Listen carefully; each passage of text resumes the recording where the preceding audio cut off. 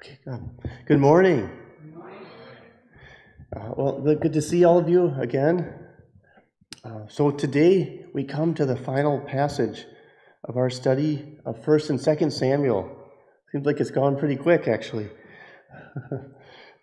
So it's really been this part now is a bit of a summary and an epilogue to the story of Saul and David.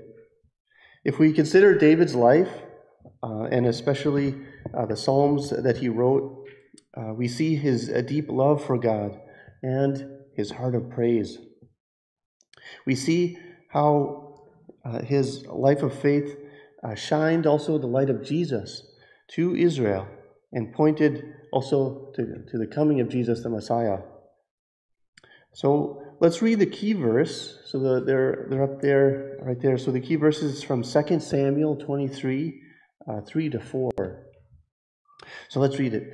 The God of Israel spoke. The Rock of Israel said to me, when one rules over people in righteousness, when he rules in the fear of God, he is like the light of morning at sunrise on a cloudless morning, like the brightness after rain that brings grass from the earth. Thank you. So let's start with some prayer. Heavenly Father, Lord, we thank you so much that you are indeed our gracious and good God who has given us this chance to meet together and to I pray that we would really give our whole heart and have a hearts of praise to you like David did, and that we can learn from him in this time, O Lord. Thank you, Lord, for the message, and may it be honoring to you, and may it be, Lord, completely all of your truth, O Lord, and from your Spirit. We thank you, Lord, and we pray this in Jesus' name. Amen. Okay, oh yeah, I just need to do one little thing.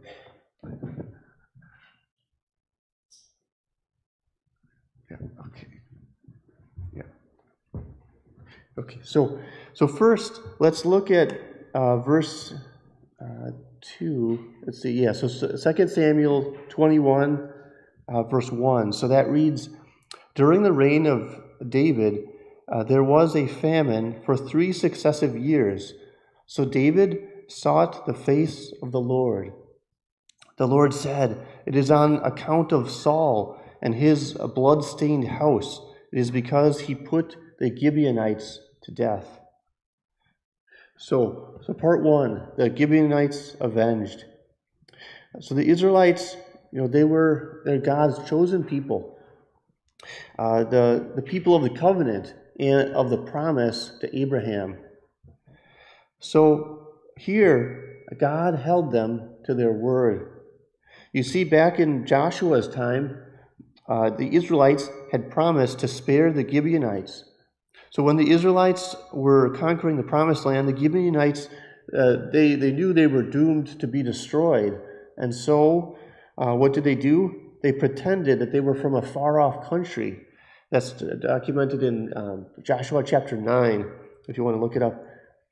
However, and therefore the Joshua and the leaders, they made an agreement. They took an oath before the Lord that they would not harm these Gibeonites, even though they didn't know that they were Gibeonites when they made that oath.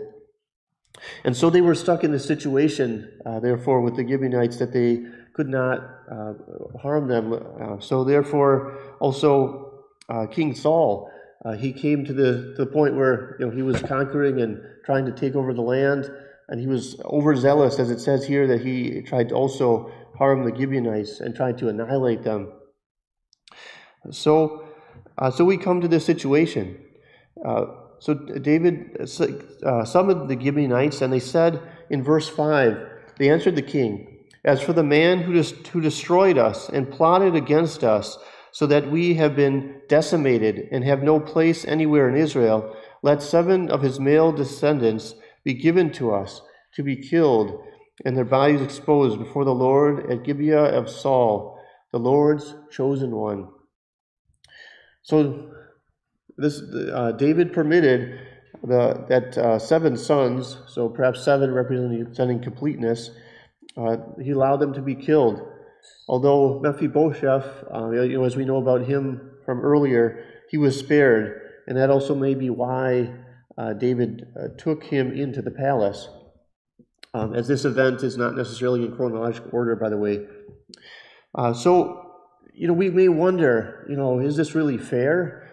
It could have been that these sons perhaps had some part in the annihilation of the Gibeonites, but also it could be that it follows that there was the curse that Saul had brought upon his family, and that it was continuing on to these men as well. Well, we should consider this too, and repent indeed of any generational sins. So after the 7 sons were killed, one mother named Rizpah, she sorrowfully protected the bodies from birds and animals for a whole roughly 6 months of time. So David was also moved by this, really moved by her motherly love, and he gave permission for a proper burial to be given to Saul and his sons and his grandsons. So in this way, David ransomed the broken oath of Israel. So the key point, though, of this story, we may wonder, why is this recorded here? I think really one of the key points of this story is that as God's people, we must hold to our word. If we take a promise, we shouldn't forget it or just take it lightly. I still remember when Pastor Paul's son, Joe Dong, he was attending, I think, one church in Colorado for the first time, and I'm not sure exactly of the details of it, but I think he met the pastor's wife, and she asked him, are you going to come next Sunday? And he said, yes, I'll come. And then she said, are you a man of your word? And so, did he come the next Sunday? Yes, he did. He's a man of his word, so he held to it. So I realize, that we need to be people of our word. Personally, I realize I'm a really horrible example of this. I admit that it's very easy for me to break my promises and get too busy with something or other. But we need to remember, what we say holds weight. Because if it doesn't, how should somebody trust us in Bible study, for instance? So let's take that to heart. So then the next part, though, moving on, courageous men of God. So next, we'll be covering 2 Samuel 22:15-22, and also chapter 23, 8-39, just in one section, because they're related. These accounts, these are the accounts of the valiant, mighty men of King David's army. Once when he was likely getting older, King David had gone out to fight and had almost been killed in battle. So look at chapter 21, 16-17 there. And it says, and Ishbi-Benob, one of the descendants of Rapha, whose bronze spearhead weighed 300 shekels, and who was armed with a new sword, said he would kill David.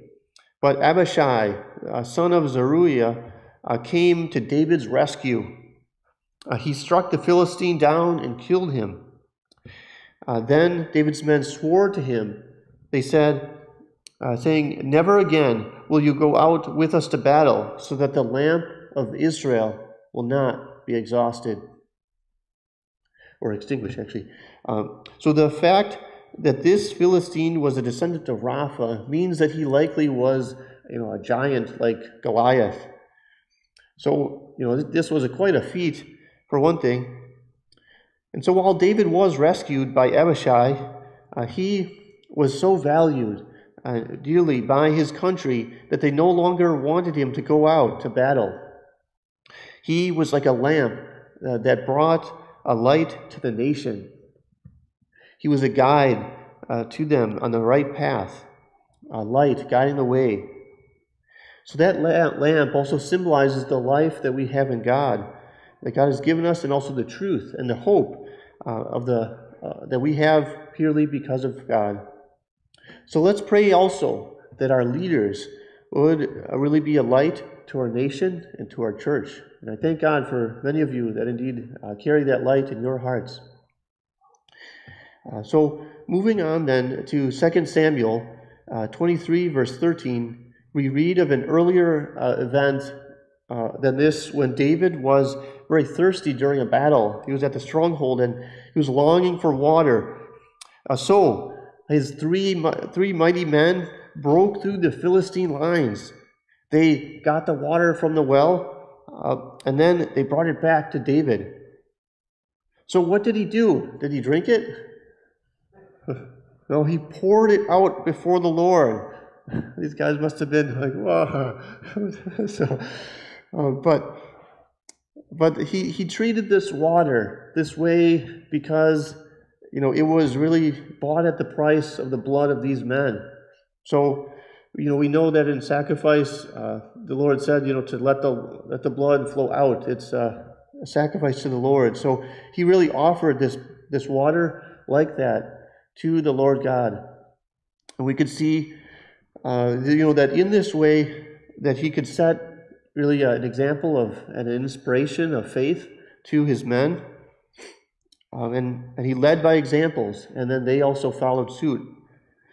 So I really thank God also for many of you who have also set an example, not living selfishly, but sacrificially for the kingdom of God.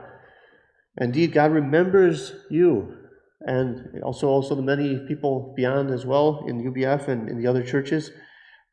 He remembers us, and I believe that your name is written in God's book of life.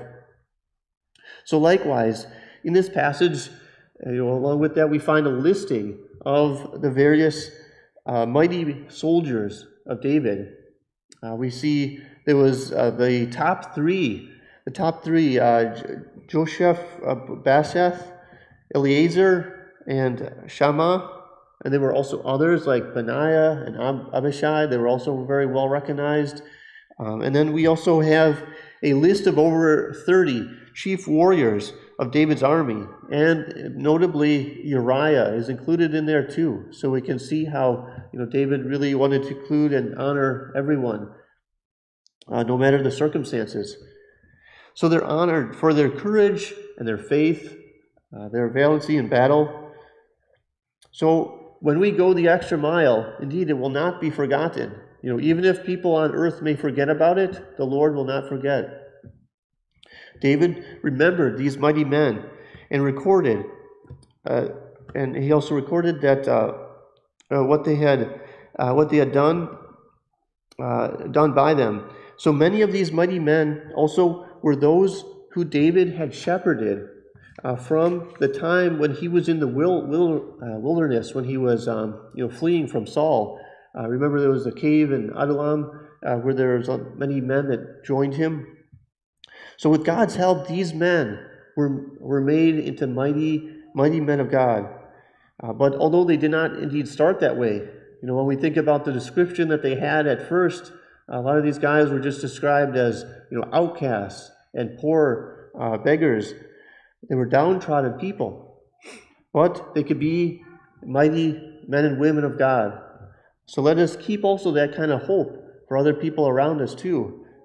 Let's also be really prayer warriors as well, fighting not with swords and spears, but with faith in our Almighty God.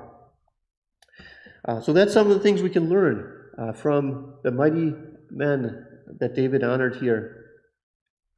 So let's then move to part 3, where David praises the Lord. So moving to 2 Samuel chapter 22, we find one of my most favorite psalms, and I hope you find it really inspiring to read as well. It's actually Psalm 18 here. It's recorded here and was likely written at the time of David's early victories after King Saul's death. Here David rejoices in the deliverance that he has received from God, and he praises God with a heart of thankfulness. So first, let's read chapter 22, 2 to 3. Let's read that together. It's up there. So he said, "The Lord is my rock, my fortress, and my deliverer. My God is my rock, in whom I take refuge, my shield and the horn of my salvation. He is my stronghold, my refuge, and my Savior. From violent people you save me. Thank you. David truly had a personal relationship with God as his mighty protector. He experienced God's deliverance again and again. There was a victory over Goliath at first, and then he went on to fight against the Philistines and many other very vast armies. And then also he was saved from the hand of Saul. He needed a place to hide, or a fortress, or a refuge in various circumstances. But in any case, he found that ultimately it was God. It was God who was his rock, his fortress, and his refuge.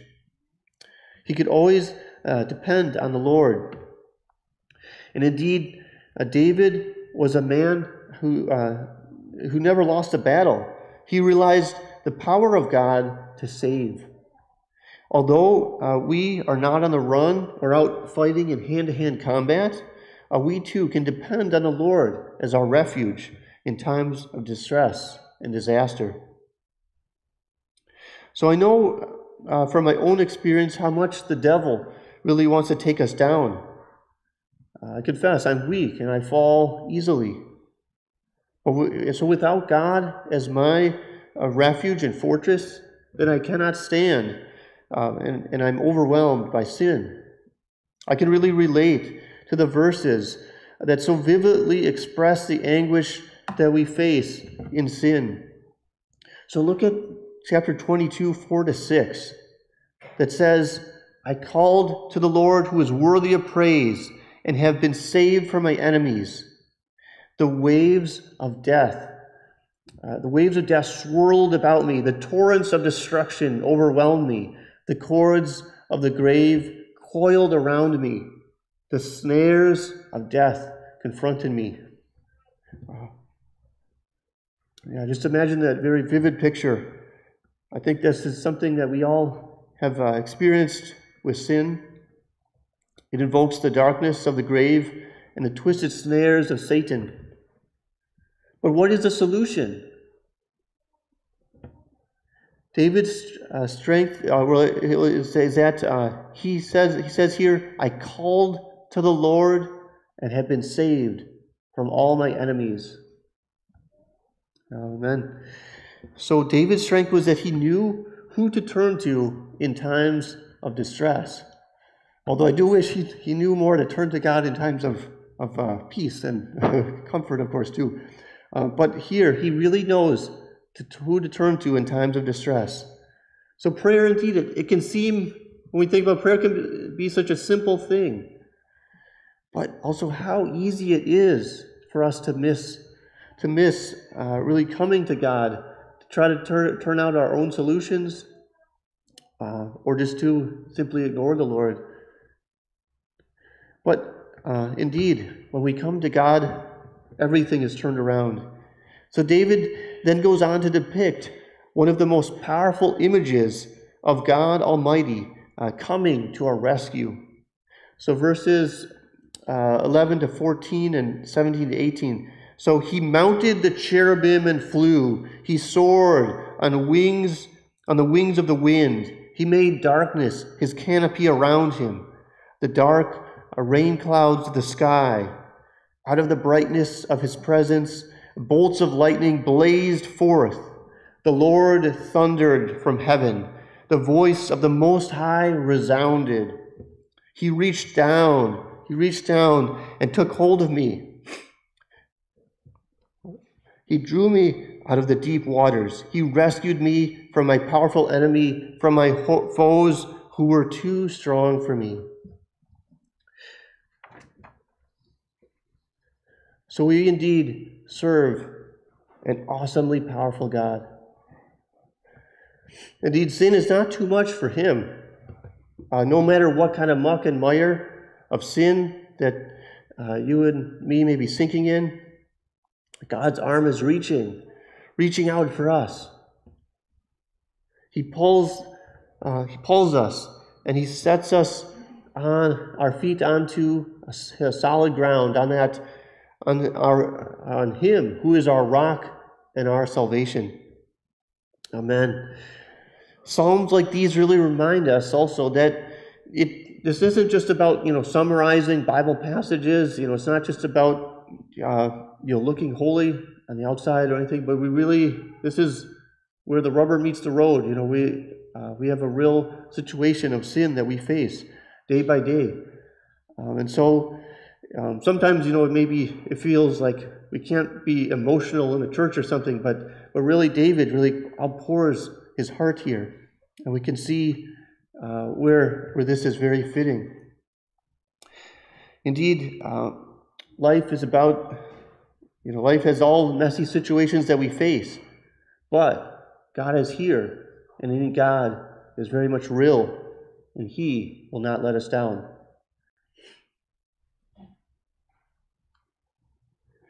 So next in verse 25, the Lord rewarded, as he says in this, David says of this, the Lord has rewarded me according to my righteousness, according to the cleanness in His sight. And he also says a few other words like that too. So David really declares his righteousness and confidence before the Lord. This may sound a little arrogant or self-righteous, especially knowing that David fell into adultery and murder in the case of Bathsheba and Uriah. But I believe that we also, though, regardless of that, and also of when he wrote this, I believe that we can really have this kind of confidence before the Lord too. It's when we accept Christ's complete forgiveness of our sins by faith, and also His great grace. Then we can have the confidence that He has completely, fully washed away our sin. As David wrote also in Psalm 103, verse 12, he said, "As far as the east is from the west, so far have you removed our transgressions from us." So many of us struggle because we make God's love out to be too small. His forgiveness, though, really works. So believe it and accept it. Experience the freedom. Notice also that this verse says, "My cleanness in His sight." For God sees not our sin, but Jesus' righteousness. In verses 26 to 29, David goes on to speak of God's faithfulness to the faithful, and holiness and purity for the blameless, but also the shrewdness that He has, a shrewd judgment to those who are devious. He writes, "Too, you save the humble, but your eyes are on the haughty to bring them low. You, Lord, are my lamp. The Lord turns my darkness into light."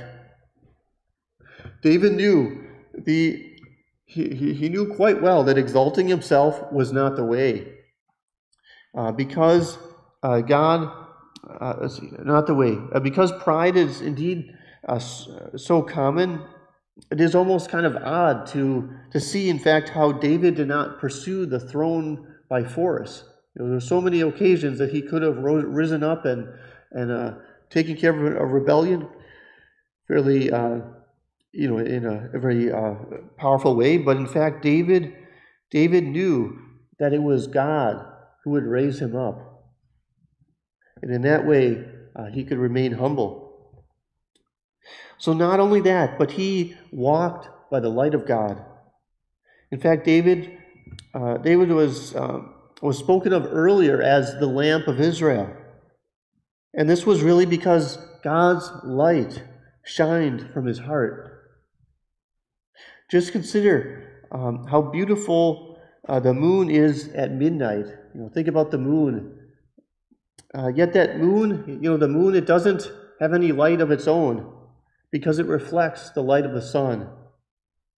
So are we also reflecting God's wonderful light in this dark world? May it be. So look at then also verses 32 to 34. It says, For who is God besides the Lord? And who is the rock except our God?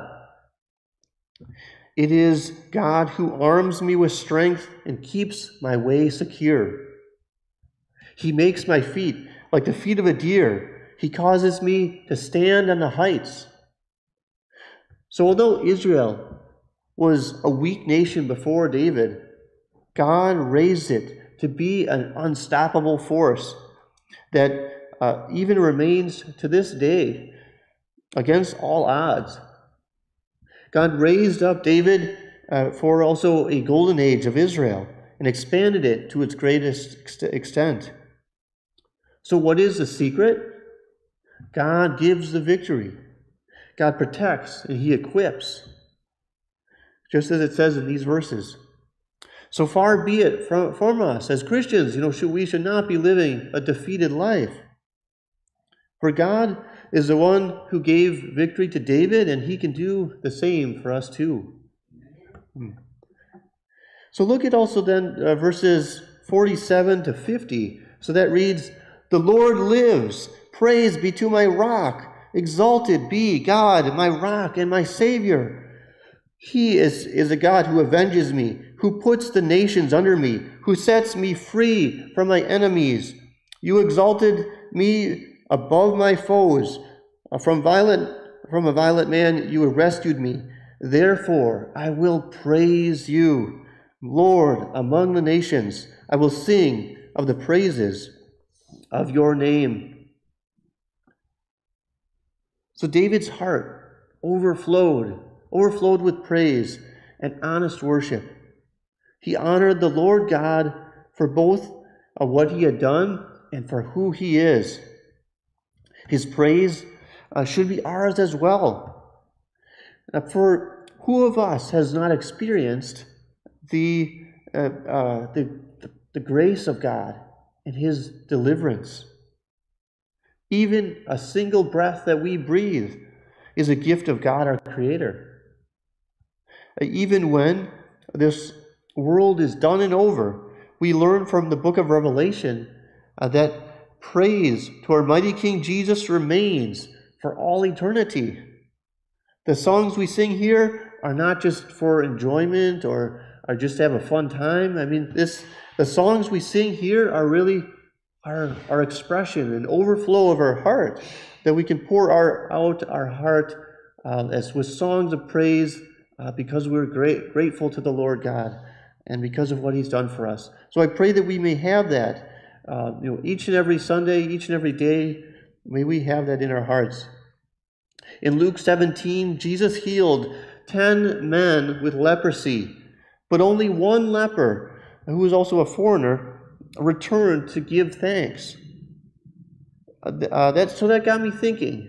It got me thinking, also, even at work, I thought about all the people that have really helped me out on some of the projects lately. It's been so much. Like I see them doing all that they can, and so I realize I should be thanking them more. I should be thanking them and expressing that gratitude. And then also, I think too, not only from a person perspective, but also God. What has He done for me? Wow. Immeasurably even more. So indeed, God deserves our praises, and He deserves my praise as my Savior and my life giver. So moving on then down, we see then in this next part that David gave his last words here in 2 Samuel 23, 1-7. So first of all, in verses 1 to 2, we learn that these words are not from David alone. It makes very clear here repeatedly in these verses that it was from the anointing of the Holy Spirit that was upon him. David was just a mere shepherd boy and a human just like us. But by the Spirit, he was empowered and even prophesied in these verses. Let's read verses 3 to 4 together. They're up there. So let's read it. The God of Israel spoke. The rock of Israel said to me, When one rules over people in righteousness, when he rules in the fear of God, he is like the light of morning at sunrise on a cloudless morning, like the brightness after rain that brings grass from the earth.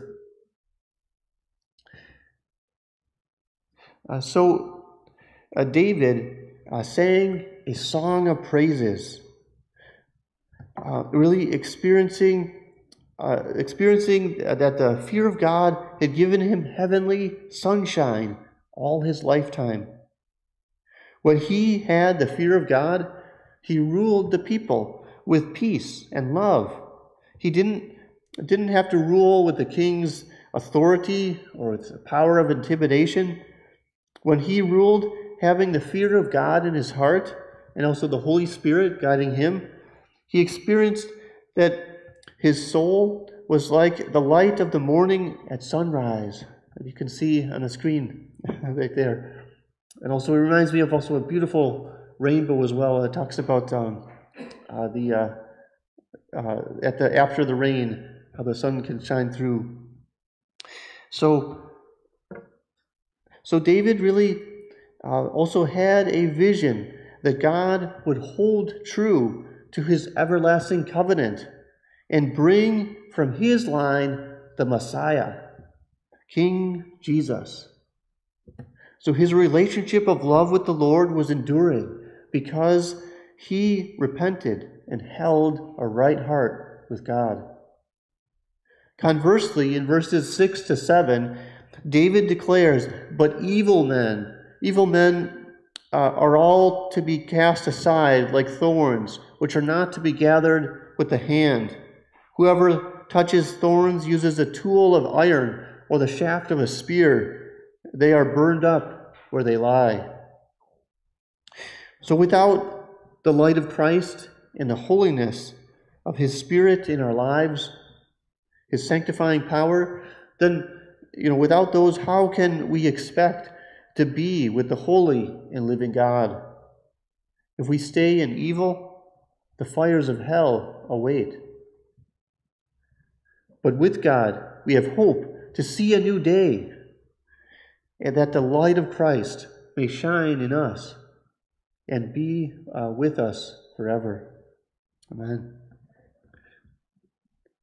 So the last part is an altar of sacrifice. So now we're jumping to 2 Samuel 24. We find an event that again shows how David struggled, not so much in the tough times, but more and so in the peaceful times. God has established his kingdom securely, and he had not lost to any of his enemies. Yet he had it in his heart to have a census of the fighting men of both Israel and Judah. So in verse 1, it reads that God also was angry with Israel. So perhaps this was because of their support of Absalom or in some other way. And while it says that God incited David to take the census, there's also a parallel passage in 1 Chronicles chapter 21 and verse 1, where it says, "Satan rose up against Israel and incited David to take a census of Israel." So, knowing that, most likely David had an issue in his heart that God allowed Satan then to come and bring that issue forth through what had happened in these events. So we see also from the book of Job that Satan can only act within God's permission. And so it seems that God allowed him to act here, and hence the difference in the descriptions. And also, by the way, feel free to go into 1st and 2nd Chronicles, because it really covers a lot of what we covered in 1st and 2nd Samuel. So certainly also, when we think about David, David was really a shining light to Israel. Satan would really want to cause him to stumble. So in 2 Samuel 24, verse 3, we read, "But Joab replied to the king, 'May may your God multiply the troops 100 times over, and may the eyes of the Lord see it. The eyes of my Lord the King see it. But why does my Lord the King want to do such a thing? Speaking of the census. So Joab wasn't normally a man of spiritual prowess, but taking a census was wrong even to him. For it says, we remember Jonathan's statement from 1 Samuel that he said, "The Lord can save whether by many or by few." So we remember that it isn't by the size of an army that gives sure victory, but it's by having the Lord on our side. But still, the census went forward anyway. And so let's read 24 verse 10 together. It's up there. So David was conscience-stricken after he had counted the fighting men, and he said to the Lord, "I have sinned greatly in what I have done. Now, Lord, I beg you, take away the guilt of your servant. I have done a very foolish thing." So David's repentance set him and the nation back on track. However, the prophet Gad came to David and gave him 3 options. He could either have 3 years of famine in the land, or 3 months of enemy invasion, or 3 days of a plague. He would have liked to have chosen none of those, I'm sure. But he chose 3 days of a plague because he reasoned that God's mercy is great and that he'd rather, fall to God's hands than the hands of men. So after we have come through over a year of plague, we can relate, I believe, to the sadness and the destruction and the affliction that a pandemic brings. And in Israel, from Dan to Beersheba, 70,000 people died. Yet when the angel who was afflicting the people came to the threshing floor of Araunah, the Jebusite, the Lord said, "Enough. Withdraw your hand." So then, although there was still a little bit more after that. So look at verse 17 then. It says, when David saw the angel who was striking down the people, he said to the Lord, "I have sinned. I, the shepherd, have done wrong. These are but sheep. What have they done? Let your hand fall on me and my family." So David cried out to the Lord for his sheep, the people, because he loved them and did not want them to take the punishment. In response, the prophet Gad went to David and said he should build an altar to the Lord at Araunah's threshing floor and so avert the destruction of the plague. So David then, what did he do? At once he went and offered the full payment to Araunah for his threshing floor. So this man was a Jebusite actually, but he went and bought that location. So you can see on the map here, there's the city that's quite a bit smaller than the present day, just on that little piece of land down there. But he then went up to Mount Moriah, where the threshing floor would be. And so he sacrificed burnt offerings there on the altar so that the plague was stopped. And amazingly we find in 2 Chronicles chapter 3, verse 1, that this not only was Araunah's threshing floor, this place was very significant because it was both the place where Abraham had offered Isaac as a sacrifice, although God had stopped it, of course. But then also this was therefore the place as well where the temple of Solomon and of also King Herod was built. So it became that foundation, the rock on which that was built. So, as and also, not only that, but I also marked Golgotha on there, which was, remember, Golgotha was also the place where Jesus gave his life on the cross for us. So all these places being so close remind us, and it pays significance to this as being a mark of God's salvation for us, his people. So as this world indeed has a pandemic raging around it, let's heed David's example also, and give not what came freely to us, but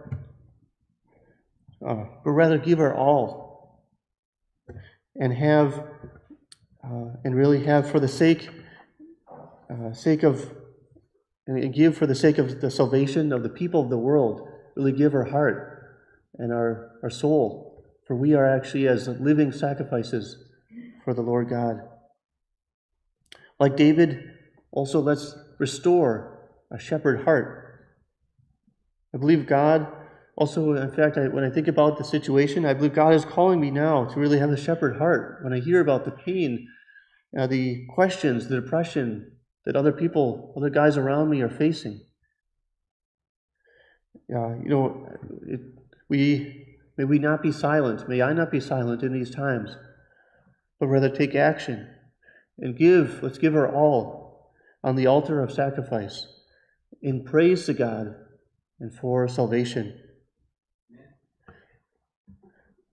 So, in summary of our passage in First and 2 Samuel, we see that we can really, by God's light, we can be a light of hope to this world, like King David was.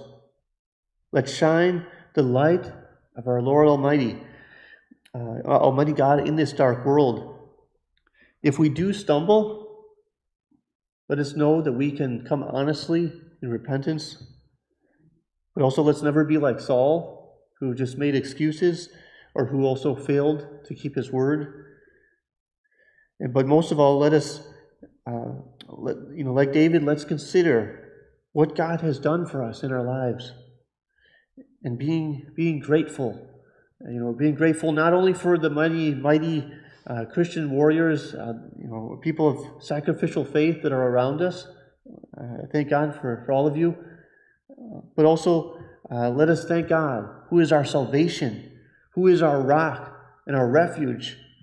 Indeed, on him we can always depend, and may he be our song of praise. Amen. Let's pray.